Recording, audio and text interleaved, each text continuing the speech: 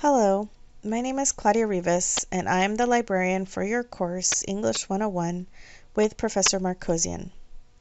This is a brief introduction to your LibGuide or library guide for your course, which will help you with your research for the semester. This is the home page of your LibGuide, and you'll find the URL for the course LibGuide up here at the top in the URL bar. But I'm also going to show you how to get to this LibGuide without the URL, but instead from our library homepage. To get to your LibGuide from our library homepage, you first need to find our library homepage. If you don't already know how to do that, you can Google Rio Hondo College Library, or from the Rio Hondo College main page, you will notice a series of circles with options. Library is the last one. You can click on that and it will take you to the library homepage. From here, on the left-hand side menu, you will select Research Guides. These are also called LibGuides. And on the far right-hand side, you will notice the class guides for the current semester. This is for fall 2020. These are listed in alphabetical order by course. You will be looking for English 101, and then you'll look for your professor's name, Markossian, and my name, your librarian, Claudia Rivas. Once you have the correct course, you can click on either one of these links, and it will open your LibGuide for you. So this is another way to find the LibGuide without having the URL. Now I'm going to point out a few resources that you can find on this LibGuide. On the home page, you will find some useful library links on the left-hand side, links to our library homepage, to some FAQs, our library catalog, and databases for research. On the right-hand side, you will find how you can contact librarians for research help this semester. So currently you can email us directly or email the library in general. You can text us a question. You can chat with us live by going to our library homepage, and you can also visit us at our library Zoom room for live help. You can talk to us. You don't have to activate your camera, but if this is helpful to you, these are your options. This is me, and I am the librarian for your course, so I will be the best one to help you with your assignment and your research. If you have any specific questions regarding your assignment, you can email me directly here by clicking on this link. And you'll see my email is crivas@riohondo.edu. On the bottom here we have our social media links.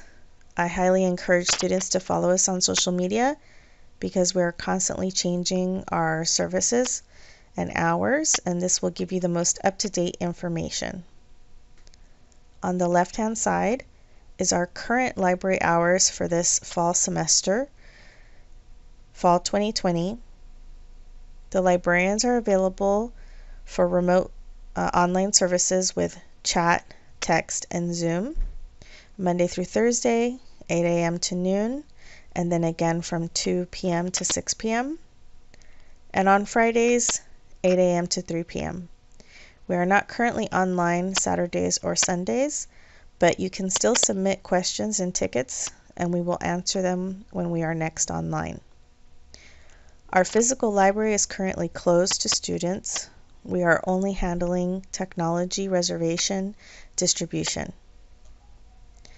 And now let's go up to the additional tabs at the top. You'll notice at the top there are several tabs to your LibGuide. The first one is Find Books and eBooks, and there is a drop-down option for tutorial videos. The next one is Find Articles. It also has a drop-down menu for video tutorials. And then you have Evaluating Websites, Narrowing a Topic, which has a drop-down for a topic development presentation, and then MLA 8 Citations, which also includes a drop-down for works cited tutorials. In the Find Books and eBooks tab, you'll find a link at the top of the page to our new library catalog called Primo. At the bottom, you will notice two options here. These are sample search results in Primo. The first option shows you search results and what different labels mean within those search results. I also give an explanation here at the bottom of what location means, call number, and available online. The next tab, Filter Results, shows you an explanation of the different types of filters you can use in the catalog and what they mean. Scrolling down to the bottom, I provide example details for book types. The first one is ebooks, because right now most likely you will be using more ebooks than print books. I've highlighted the ebooks, and it shows you in our catalog what the different tools are and what they mean. The next option is for reserved books, and the third option is for circulating books. Circulating books are books that typically go home with you. But right now, since the library is closed, no books are being currently checked out.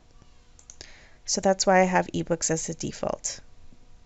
On the left-hand side, I have provided links to public libraries that may be of use to you in case our library does not have what you're looking for, and also some search tips on how to use the catalog. At the very top, I also have two handouts, one on the Library of Congress classification system. This is how our books are organized in the library, and also a handout on understanding call numbers, which is how to locate books on the shelves. In the tutorial videos drop-down option, you will find a series of videos that will help you, like this one, with the LibGuide, and also on how to access the catalog, how to search for books, how to use the filters, and also videos on how to access ebooks through our databases. Feel free to look through those videos for additional help on any of these areas. In the Find Articles tab, at the top you will find a list of recommended databases specifically for your assignment for this course and throughout your semester with this course. These are several different databases that I will be covering in additional videos in the drop-down option where it says Video Tutorials. In the video tutorials, I give step-by-step instructions on how to use several of these databases. At the bottom of this page, I discuss some search tips. Some of these are discussed in the videos, some of them are not. So these are some reminders on how to use some of these tips in the databases. I also have here at the bottom a reminder to you that when you are accessing these databases from home or off campus, you will need to log into Access Rio to access and view all of the information from our databases. So when you click on one of these links when you aren't off campus, it will take you to a login page. Similar to this, all you need to do is type in your Access Rio username and password. On the right-hand side, you have a Popular versus Scholarly section. These are handouts on different types of articles to help you distinguish between scholarly and non-scholarly. And this handout about scholarly journals is much more detailed, giving you an in-depth overview of the difference between different article types. The Evaluating Websites tab is on how to evaluate websites that you find on the internet, such as when you do a Google search. I don't recommend doing Google searches for research unless you have exhausted your resources in our databases first. So let's say you've tried finding articles on your topic in our databases and you are stuck and you can't find anything. If you don't want to contact a librarian, although that would be my first recommendation, is contact a librarian for help with using the databases and finding articles. If you want to take a chance with searching through Google, then this page is meant to help you do that. The first thing you need to know is that not every website is reliable, and so when you do a search in Google, you actually have to do the extra work of evaluating whether the website or online source is a reliable one for your research. So I have a presentation here that discusses that. I have a quick checklist of items on the right hand side. I have 2 evaluation forms on the left hand side for you to download and print. And I also have some outside resources here on the left to help you further in evaluating those online resources.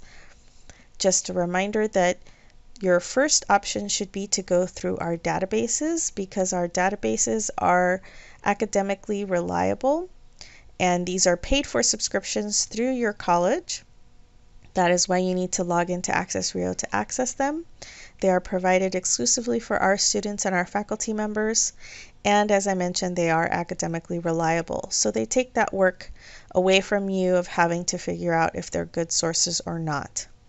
With websites, you will have to do the extra work of evaluating. In narrowing a topic tab, this tab helps you with narrowing your topic if you're having a hard time by yourself figuring out how to narrow down your topic.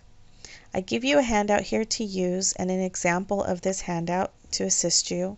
There's also a separate worksheet here to assist you in narrowing your topic. I also give you an overview here of different ways that you can look at your topic and think about your topic in order to narrow it down. I also provide some links here at the bottom to assist you with subject guides, hot topics, and a list of topics to give you ideas if you're struggling with finding an original topic. This is if your professor has not assigned you a topic and you are on your own to choose a topic and to narrow it down. This tab should definitely help you with that, and there is an accompanying presentation to assist you with this worksheet here on the top left. The MLA 8 Citations tab provides you with the MLA guide that the library has put together for all of our students to assist with MLA citations. This is using the most recent MLA citation style guide from 2016. This is MLA 8th edition. So you'll notice here this is a multi-page, several page document, and it provides different examples of how to cite different sources.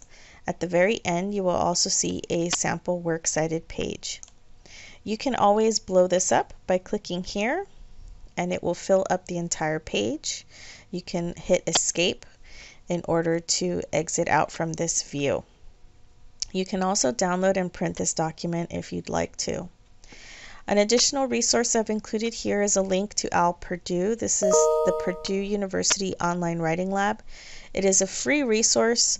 It's very useful and helpful. Librarians use this all the time when helping students with citations.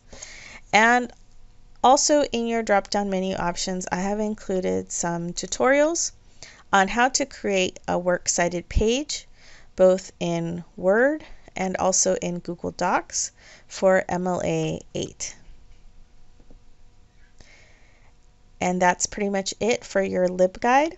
Please remember that if you have any questions in regards to this course or your assignments for this course, please feel free to contact me directly or contact any of the librarians during our online hours or offline through the research help box here. Good luck!